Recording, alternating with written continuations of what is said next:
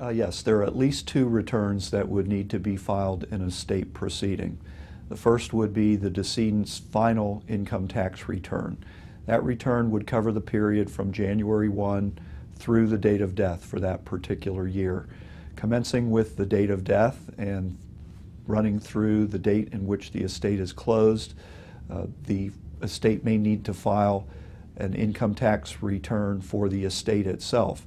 Those are two different forms that are used. The first, for the decedent's return, would typically be a Form 1040, whereas the return for the estate would be a Form 1041. In addition, if the estate exceeds $5 million in value, it may be necessary to file a federal estate tax return for the estate. That would be filed on a Form 706.